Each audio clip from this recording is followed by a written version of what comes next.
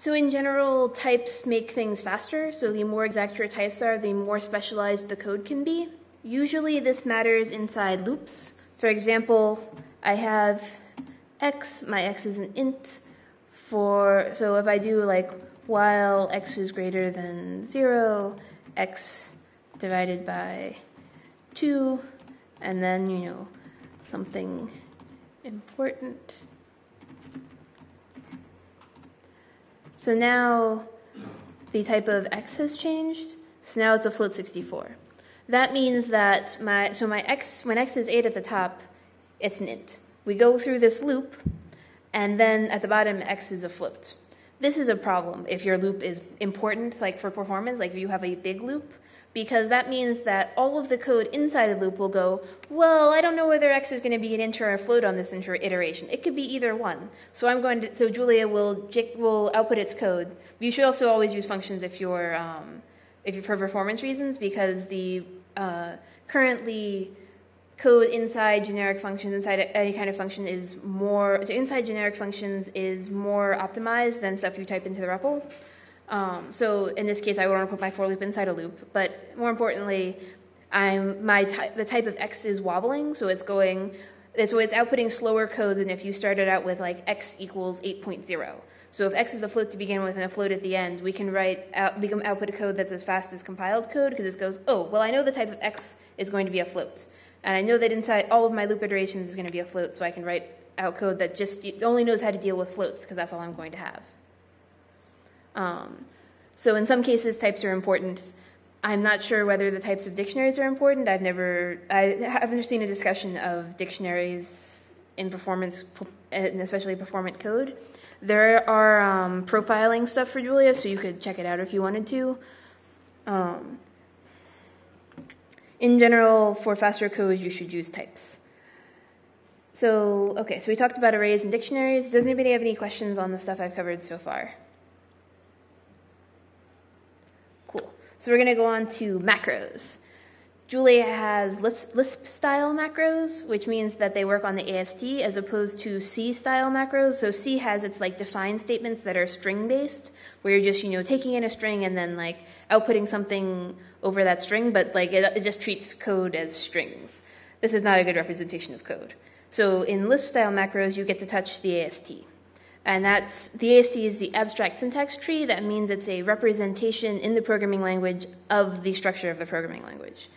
So we'll look at some expressions first. So you can use the colon operator to quote an expression. So if I quote 2, I'm just going to get 2 because that's all it is. But 2 plus 2, when quoted, becomes this quoted plus 2. So as the way that printed out implied, I can type in plus 2, and I'll get back 4. So plus works either prefix or infix, so it works as both a function name and an operator. But more importantly, so if we get back to here, so if I say E equal to that, so the type of E is expr, and name, I should probably cover types before I go into macros. But in any case, E has these properties, head, args, and type, without an E because that would collide with the keyword type. I'm going to cover types now. I should have done that before. So we have 2 kinds of types in Julia. We have abstract types and concrete types. Abstract types can have subtypes. Concrete types can be instantiated. All of the types we've used so far are concrete types because we were making values of that type. So an abstract type is just a name. So if I say abstract cat, now I have the type cat. Type of cat is data type, the type that represents types. The type of data type is data type. Obviously, the type that represents types is also represented as a type. So we have abstract cat. So now cat is this point in our type hierarchy. So Julia's type hierarchy, you have all of the leaves at the bottom, the ones that have no children, are concrete types. And then each type has one parent. So each leaf type has a parent, and then each of those types will each have one parent all the way until you get up to the top of the hierarchy. So we can we have functions where we can explore the type hierarchy. So let's start with the type of 2 in 64. So the super type of that, of in64, is signed. And the super type of that is integer, real, number, any. The super type of any is any. So any is at the top of our type hierarchy. All types descend from any. So if we go back to, say, like integer. So integer is a type. I can take the subtypes, if I could type sub. So if we ask for the subtypes of integer, we'll get all of these. If we take the subtypes of, say, signed, we'll get all of those different kinds of, all those different sizes of signed integers. So this is like just demonstrating some functions that we have for manipulating the type hierarchy and wandering around it. This means that some people have like made maps of the type hierarchy, because if you start from any and take your subtypes all the way down, you'll be able to find all of the types. And you'll be able to do, and because this is just data, you can use perfectly normal Julia code to programmatically explore the type hierarchy and then graph things in the same way you would any other kind of data. So you don't use any different tools for working with types. They're just first-class types. You can talk about them using all of the same normal expressions you use for any other Julia code. So now that we've talked a little bit about the structure of like the type hierarchy, we can define a type. So you'd use the keyword type. You'd name your type. So I'm going to call this one, I don't know. So I'm going to have a type kangaroo. And then I can give it properties. So I can give it a color. So maybe my kangaroo is green or something. And I didn't put a type on that one. But so maybe I'll have like height. And that's all, I'm going to make all of those float 64s. So now writing no type on color is equivalent to doing : any. Like they're exactly equivalent. So you can just leave that off and it will be of type any. So height is float 64. I use the same : that I used in that argument list, and it means about the same thing. So the only values of height will always be float 64. It's good to put types on this because it helps the type inference. If any function that uses a kangaroo will now know height is going to be a float 64 and can optimize accordingly. And then we use end blocks because all of our things end with end. So I have a kangaroo. So let's see what it says about our kangaroo. And look, we already have a constructor. I didn't have to do anything and I got a constructor. So let's look at the methods of kangaroo to see the constructors. If you take the methods of a type, you'll get all of the constructors. So my kangaroo just takes the properties that I defined. So it's the same order, top to bottom is left to right for my constructor list. This is the default constructor. Anytime you create a type, it will be created. If you don't want anyone to have access to that constructor for some reason, you can define your type a little bit differently. So let's see. So if we have lions and they have, I don't know, a color and a roar, and their roars are all strings, then we can define lion. So I'm only going to let you set the color of your lion. So lion of color equals new. So this is a special keyword inside of types. And then my lion is going to be whatever color you said, and all of them are going to say rar. And so now, if I look at methods of lion, my only constructor is color. This doesn't like completely fix things for you, because you can always. So if L equals a lion and it's going to be a yellow lion, my yellow lion says rar, names of L is the same thing as like names of lion. They'll both show you the same properties. L.roar is rar. Use dot notation to access properties. L.roar equals roar. Now I've changed the property. Like, I couldn't construct one, so you didn't make it easy for me, but I can still, if it's my data, I can still mess with it. However, I won't be able to set roar to say 5 because that's not a string. And I said that lions' roars are always strings. All right, so those, you can also have an immutable type. So all of our types so far we could change. Immutable types, you cannot change the values inside them.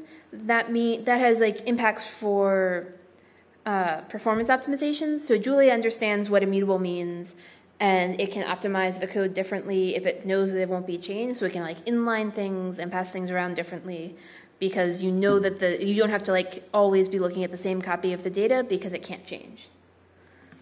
So my immutable starfish has some number of legs, and that's going to be an int 64.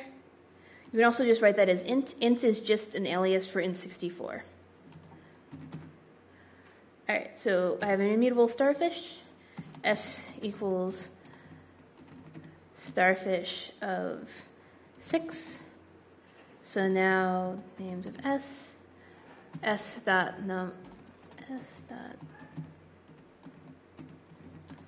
legs. Oops. Okay, so S has a number of legs, which is 6. I think it should have 7. But I can't do that because starfish is immutable.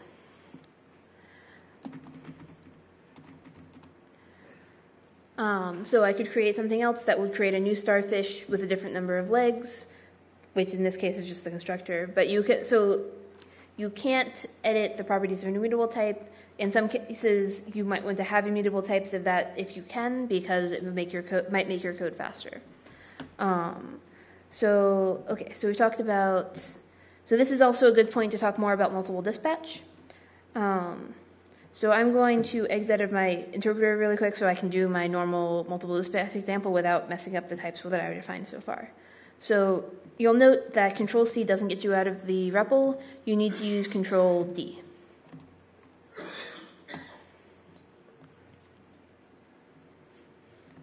And Control-L will let you clear the REPL so that you get back to the top of the screen.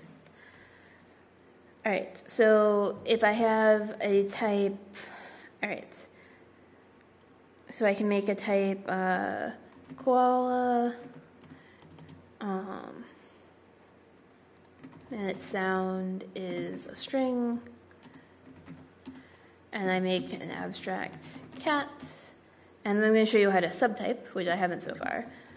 And this left arrow colon is the subtype operator, so then I just put cat over here. And that operator is still just a function, like that's still a normal function. It's just special, like this is an operator that's defined for types. And then so I'm still going to have my lion have a roar and a color. I wish I could spell today. Okay, so then I'm going to have another type, tiger, which is also a kind of cat. And it has stripes, is a bool.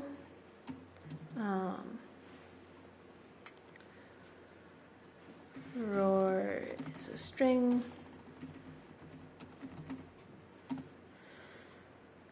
Okay, so now we have enough types that I can give you a sort of example. So first, let's look at our subtype hierarchy real quick. Now, since this is one that we know from the beginning, so subtypes of cats are lion and tiger. Note that there was a distinct pause before it did that, but the second time I run it, it's very fast.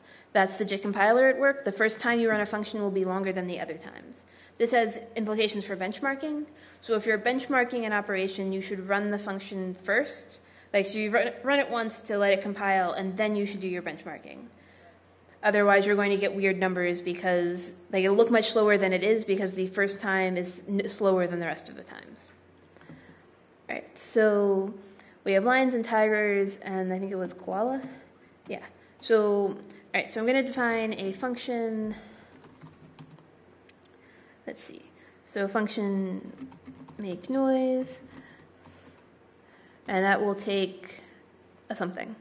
So this will just take anything.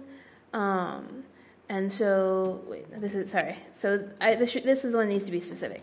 So I can take a koala and return k dot, it has a sound, I believe.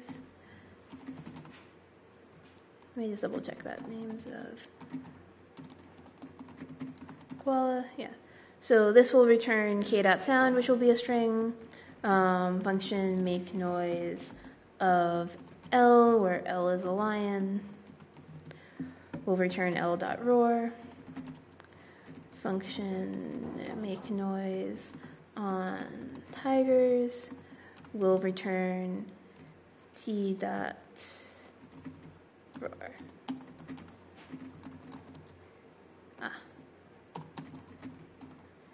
Okay, so now if I make some, I'm just going to show you that this works. So L equals lion. If you tab complete here, you get the method, the signature you want, which is handy. Okay, so rar, and I'm going to have a green lion today. And then T equals tiger, and it will have, so my tiger is going to have stripes. Our true and false are lowercase written lowercase in Julia, and then it will have, and then K is a koala, and it will just have its sound. Okay, so make noise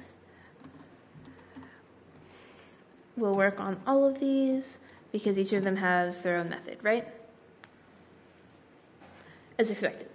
Okay, so now one other thing I could do would be to do make noise of C : cat. It would help if I typed colons.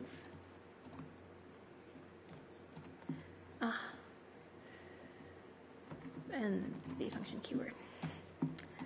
Okay, so function make noise of cat. So this is going to return c.roar. So I'm going to make, so obviously I already have functions for lion and tiger. So I'm going to make a new type, house cat, subtype of cat. House cat will also have a roar. So h equals house cat, and it will have, and it will meow for its roar. And so now we know that make noise has specific functions for koala, lion, and tiger, but nothing for house cat. So h is my house cat, so if I call make noise of h, it works because I have a method for cat. I can also update these functions, so like for,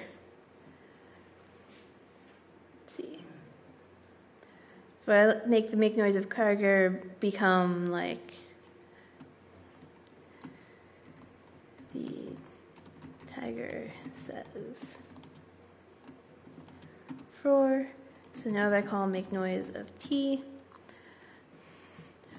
notice that I used the times operator instead of plus, because Julia is written by mathematicians, they decided that times was a more appropriate way to append strings.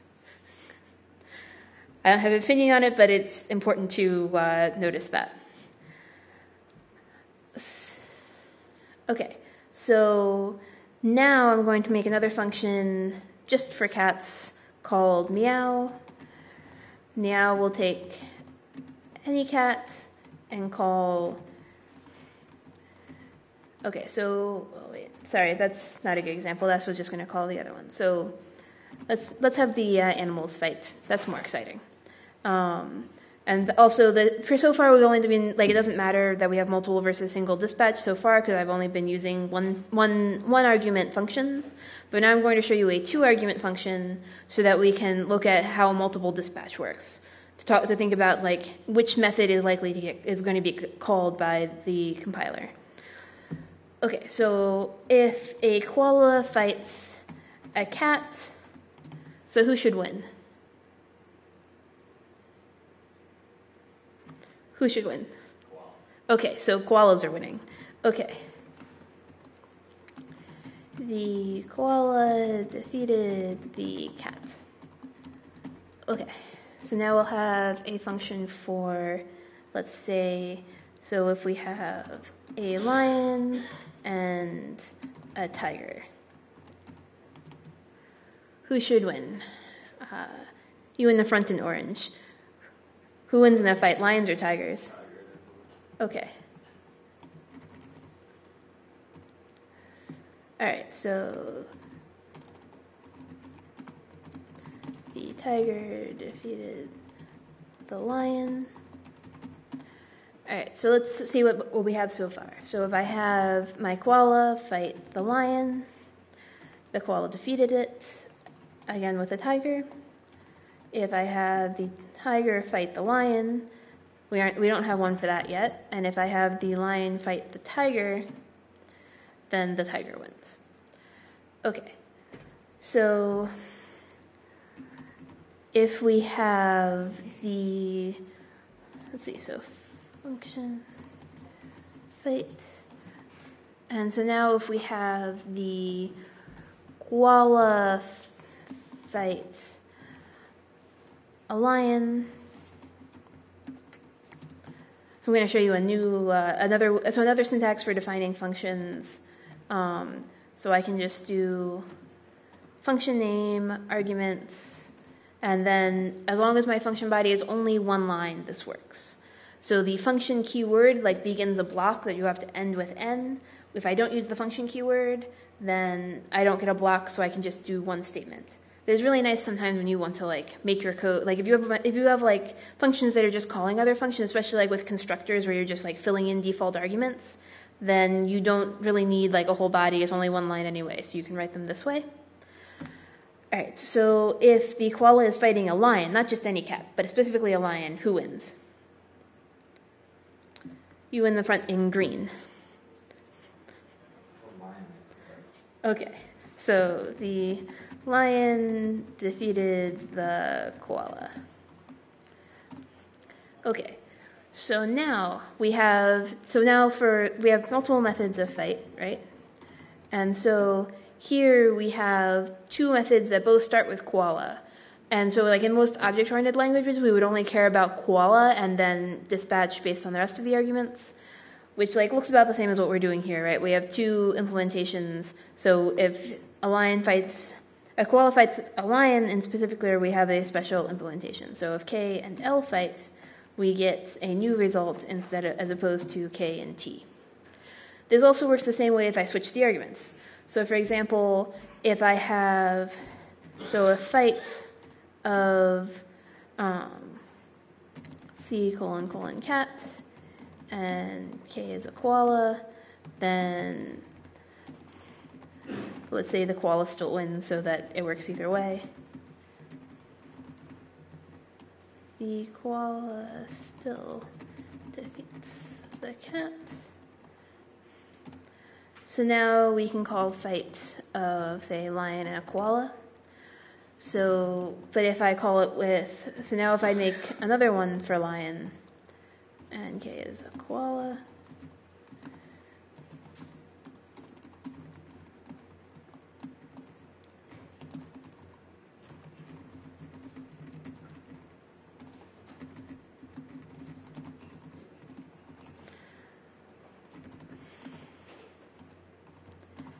so now that changes. It picks the most specific one that it has.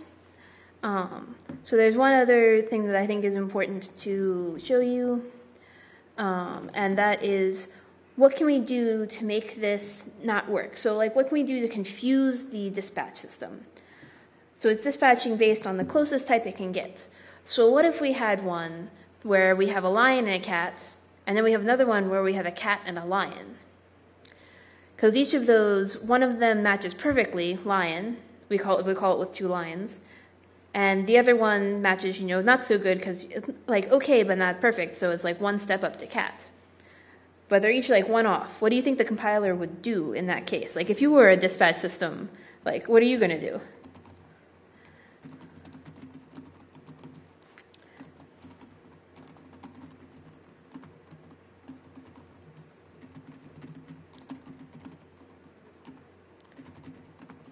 And then we have the cat fighting a lion.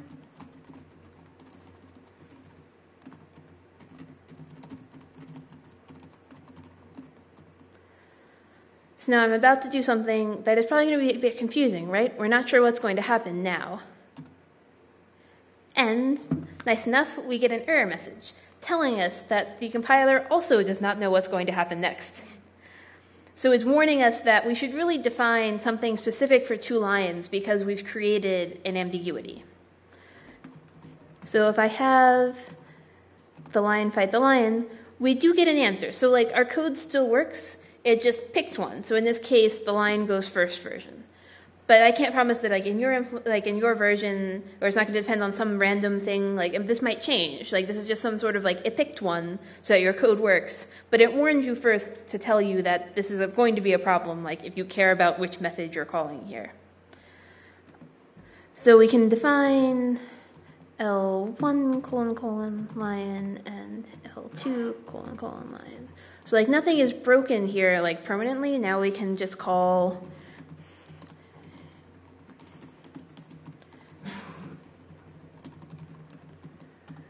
So now I've defined a new function. Nothing has gone like wrong with my system. There's no really big problem. Now I define a lion thing and it works. It's just a momentary, when you don't have something defined, it's going to just pick one. And when you create that problem is when it tells you that there could be a problem. There is like an ambiguity here. All right. Does anybody have any questions about multiple dispatch functions? Anything we've covered so far? Yes.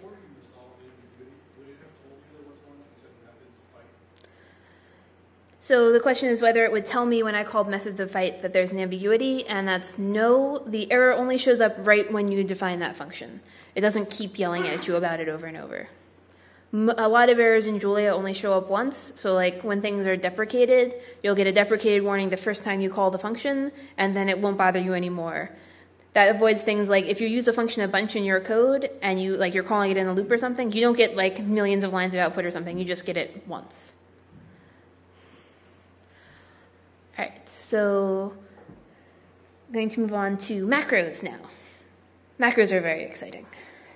So macros let you, so the power of macros is that you get your arguments unevaluated, which means that you can change them. So for example, you can do stuff with functions without actually calling them. So like at which for 2 + 2. At which is a macro that tells you exactly which method you're going to call and where it's defined without calling the function. So for example, I could call fight of L, and which will tell me, so it doesn't do lines numbers so well in the REPL. That's like, there's no real line numbers in the REPL, so it doesn't work as well. But it does tell me which method I would call. So in this case, it's not as useful. It's very useful when you want to look up where a function in base is. So like for example, if we look at the +1, it tells me which file and which line number. So if you go into your Julia folder, if you've gotten the source distribution from GitHub, and you go into your source directory, or base directory, sorry, the base folder will have all of these files in it, and so you can just look for int.jl. In fact, we can go do that on GitHub. I wish I could read those words. Is this base? Oh, that's it. Oops. So if I go into base,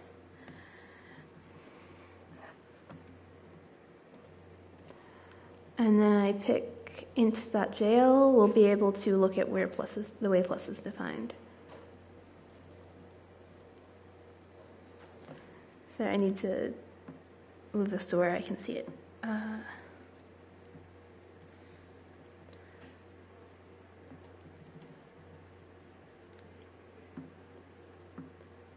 Okay, so there is int.jl.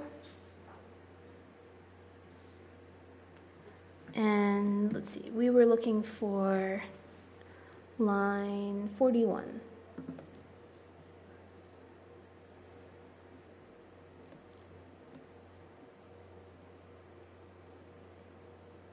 And there we have it. There's exactly where, like you can see, it's just defined just like a normal function. A little bit of like extra unboxing magic to make it faster, or to do, isn't this low level, you have to think about more stuff, but it's defined just like, so use same syntax.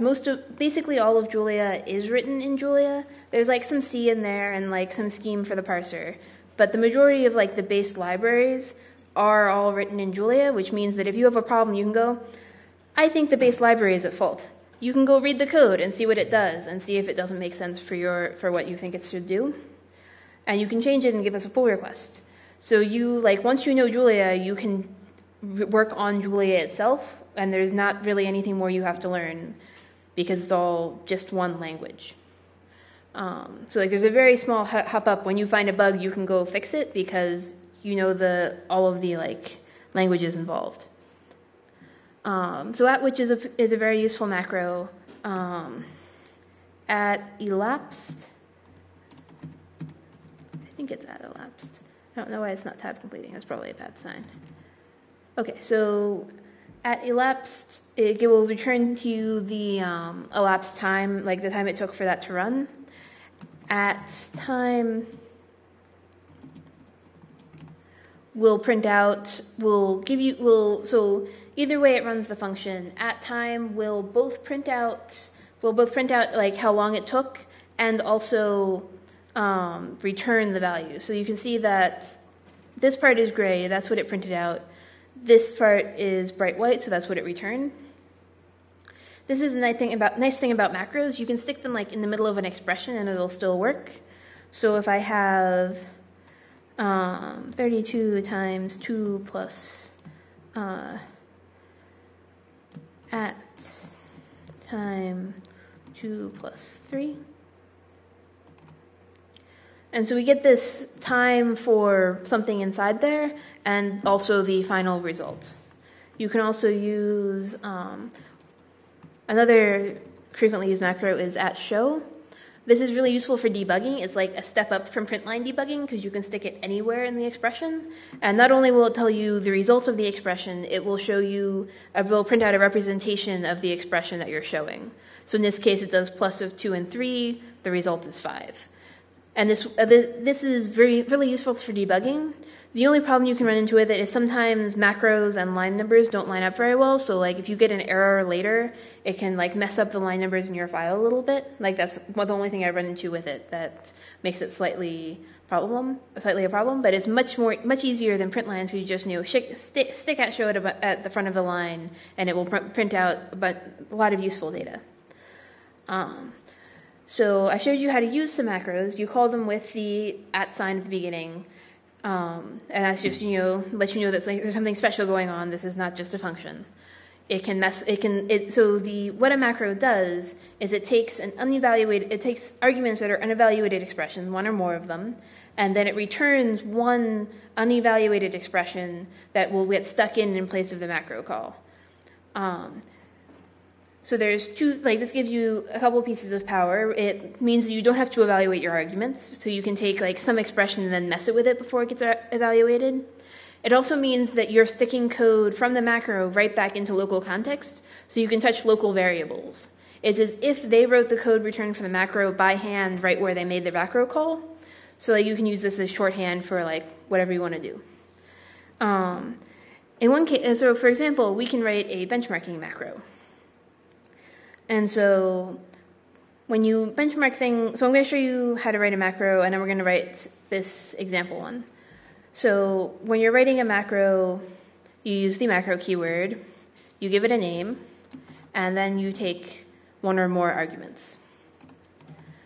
And so now I have E. E is an expression. If I do, let's see, so I can quote. So I want to make a quote block. I'll go back and explain expressions more in a minute. I just want to give you the actual syntax for a macro. So I can type any code I want in here, and then I can run E, and then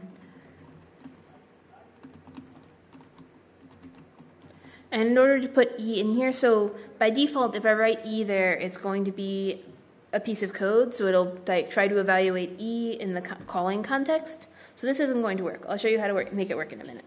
But so then end my quote block, end my function. So if I do @foo, that's going to call my macro. And if I give it println, let's see, bar. So now hello and world are there, but bar isn't. So E is defined to be a constant, which is why it didn't yell at me for the variable name. Let me find one I haven't defined. Okay.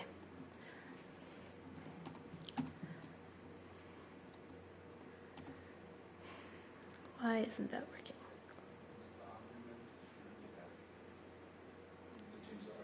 Oh, right. Thank you. I'm glad you guys are paying attention. Okay. So why isn't this working? So obviously it didn't evaluate our expression since we didn't print anything out. And if I change this to be $F, that should change the B. So now so if you use $, it's just like interpolating into a string. Only this time you're interpolating into a function. And there is a function for seeing the result of a macro expansion. Let me see if I can remember the name of it.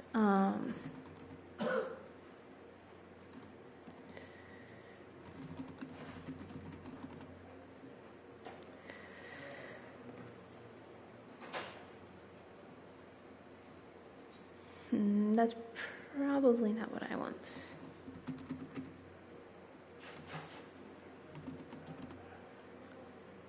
Yeah, okay. There is a way to find it.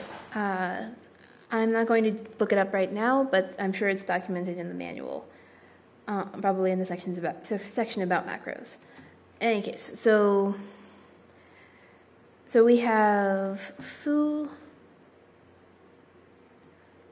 and with that, it will interpolate the thing in. So this is important because this is how you get hygienic macros.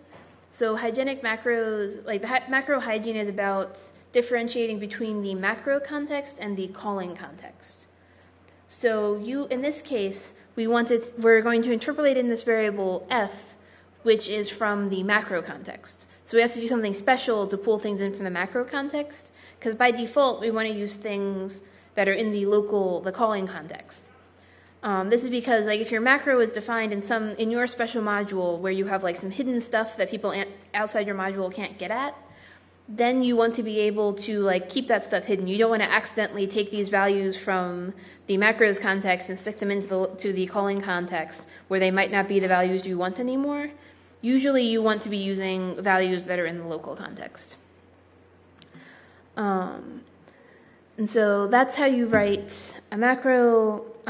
So a little bit about expressions, and for when you want to do something a little bit more complicated than just, stick the expression in someplace. So if I say that E equals 2 plus 2,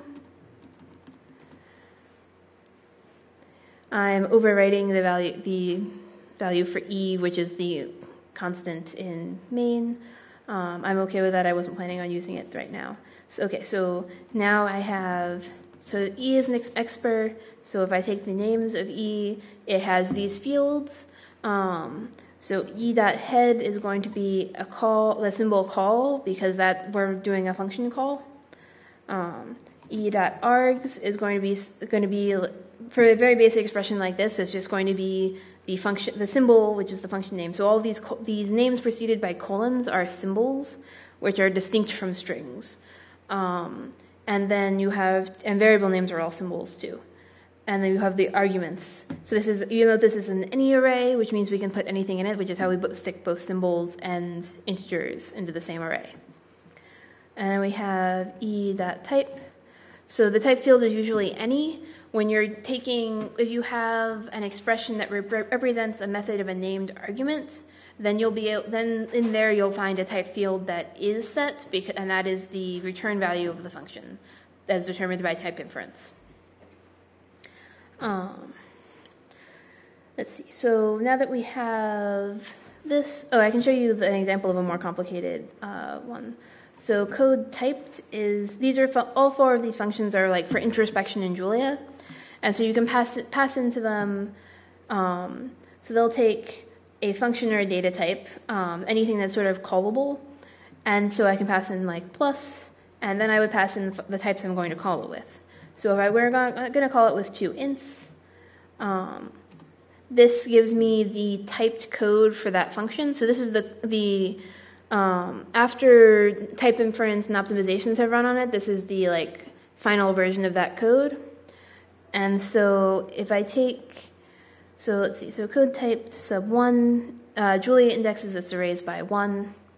So if e equals this, I should have the same names of e.type is still any, but if I take e.args, and I take, so now that we have a function, our args got more complicated. They have 2 any arrays that are talking about the variables used and how they're used. And then the third one is the actual body of the function. And it also has an args. But more importantly, it has a type. And this time the type is actually set.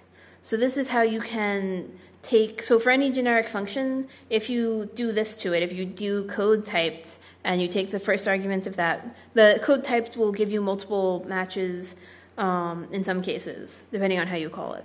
So, although code type usually doesn't. So if you take the first argument of that, you take args of that, the third argument in that, and then that type, it's like the body of the function is what will have the return type on it.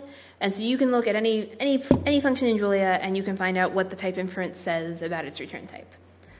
All right, so we're not going to, so this, I was just showing you a little bit about like the structure of expr. Occasionally this is like useful if you're going to dig into some expression they've given you in order to pull something in particular out. We aren't going to need it today. The important part is just the basic macro syntax. And so I'm going to explain what you're going to try to write as your macro. So when you're benchmarking things, usually, if you have something you want to benchmark, such as like the sleep function, we would like that to be accurate, right? So, so sleep takes a float and will sleep for at least that long. So if I wanted to benchmark sleep, I could do sleep of 0.1 for x equals, say, 1 to 10. And so this is going to take a second to run. But so, and it's returning all of these values that are like just what sleep returns, which is nothing. Nothing is like null in some languages, only like there's actual like a value there. It's of type capital N nothing. If you want to compare something to compare it to, so like we have a type nothing and a value of it lowercase nothing. So you can use the lowercase nothing, like you can return nothing, you can check if something is equal to nothing. So you can like work with this value, and it's just, if you call something else with it, it's not going to give you like an error per se. It's just going to say, well, there's no method that takes a nothing. Okay, so here we can use since we don't care about the return type and we want to programmatically use the number, we can use add-elapsed and get all of those. And then usually you take the median of those, because that way you don't have to worry about running it once first, and it sort of gets rid of any like randomness in your computer that makes different runs take different amounts. And so that's, right around 0.1. So what I want you to write is a macro that will do this, but I don't have to type sleep 0.1 there. I can just do @bench and put whatever expression instead of sleep 0.1 that I want to put in there. And then I'll show you a slightly more advanced version that will also take the number of times you want to run it. So I'll give you a minute to write the macro, which should be pretty basic, but it means that you'll type in the macro, all of the macro syntax and make sure you remember it.